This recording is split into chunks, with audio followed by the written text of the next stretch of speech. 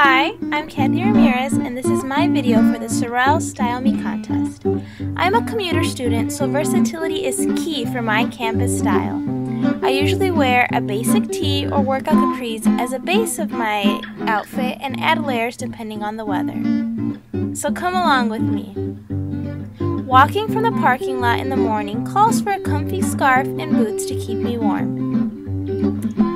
When it's warmer out, I have the option to swap out my boots for casual sneakers and matching statement necklace, which also dresses up the look depending on what class I may have next.